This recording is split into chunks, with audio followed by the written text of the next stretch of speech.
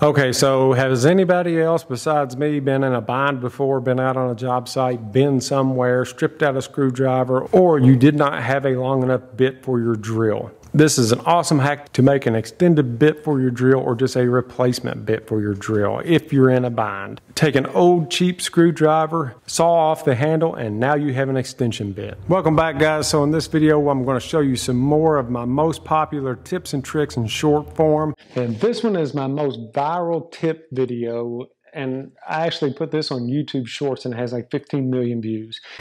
Like I mentioned before, a lot of you all do not know, but before I started my YouTube channel, I did a lot of just woodworking and DIY tips and tricks. So here we go. So this one I actually learned the hard way. The end of my utility knife fell off, and then I was noticing this little end on it. I'm like, what the heck is this for? All of this time I've been using pliers and different things like that to break my blade down, and I always ended up with a jagged edge. It's actually used to snap that blade off cleanly. So for years I was doing it completely the wrong way, and probably a very dangerous way, when the answer was right in front of my face. And I've had over 1 million views on this video. It is all about the pain in the butt holes in the back of anything that is supposed to be hung. You know, if they're like routed out holes that you need to hang a picture frame on the wall just perfectly and set it in. This is just a tip on how to do it the easy way. Before I'd always try to measure, but it was always a challenge to get it lined up perfectly and level. And we're using painter's tape, some of my favorite stuff. And that's all we want to do is mark it with a screw. Now we need to have a square point. Make sure that the tape is on your item square. And that way, whenever you put it on there, put your screws in, everything matches up, locks in perfectly to where it would fit those holes and lock in. This was an easy solution. This video was very popular because I was showing the different ways that you can use an oscillating tool. These are one of my favorite tools. They are so handy. They have so many different applications. I mean, from cutting sheetrock to cutting wood to sanding, you can get an attachment for about anything. Now, attachments are expensive, so if it's a wood blade, do not cut through a nail or anything like that, or you're going to pay for it, but this video did great. So we all have those tools, especially if we have children. We all have those tools that were left outside. They have rusted up, or you find a good deal somewhere and you have to buy it. But they're rusted up, they're seized up, or they just need a little TLC. This video was just on restoration of hand tools. Works perfect. A little bit of vinegar, a little bit of salt. It's almost like we're making pickles. And a little bit of time. You'll have your tools looking like new in no time. This was another video that I kind of took for granted that people knew. The video did really well. The ends of your hand clamps are not just for clamping. If you turn around the ends, you can use it to spread things out. So spread things evenly. If you have a small bow in something, you can spread it out before attaching it to your workpiece. Super handy little trick that I actually use all the time in woodworking. Now this is probably one of my favorite tools, okay? So tools that aren't tools. It's a craft mat. It actually is a tool, but for crafters.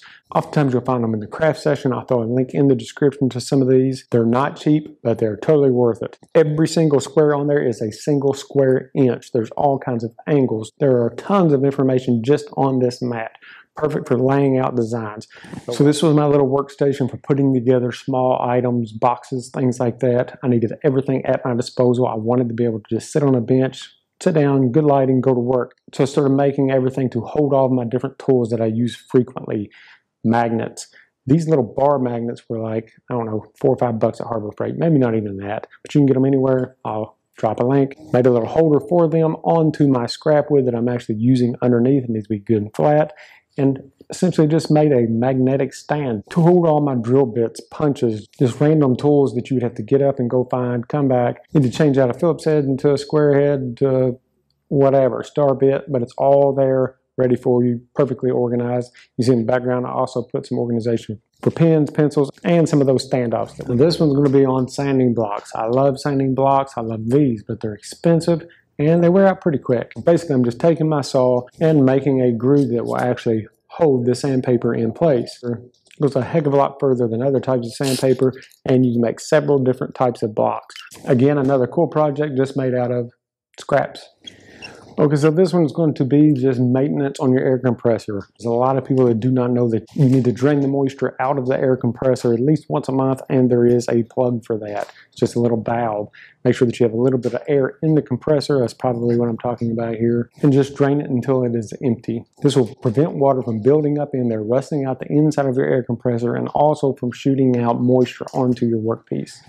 Another tool tip, this is just talking about keeping your brad nailer lubed up. If not, all of the sawdust we work around will eventually get hung in there and make everything rough. It will not operate correctly. Theoretically, you are supposed to oil this before each use, but you know how it goes. At least have a bottle laying around with your pneumatic tools. Throw a drop or two in there whenever you think about it, and it will extend the life of your tools. And this one is my most viral tip video. I actually put this on YouTube Shorts and it has like 15 million views.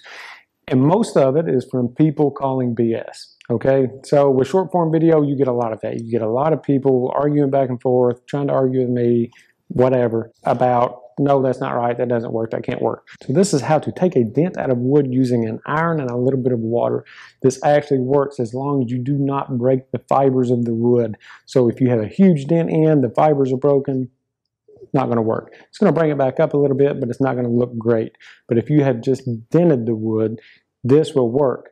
I promise you it will work. So I had tons of people to actually get my back that worked in fine woodworking industry like musical instruments, things like that, violin makers. And they would say, hey, yes, we keep these around. We keep irons in our shop just for this. And that is why I actually keep an iron in my shop. If I'm working on a project, something slips, put a big dent in it, I'm almost finished.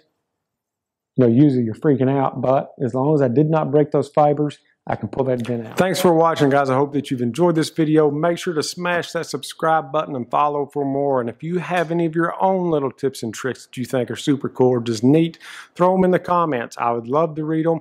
And also the other people that watch this channel would love to read them. So with this community, we can help each other out. And that's one way for it to grow. So until next time, guys, see ya.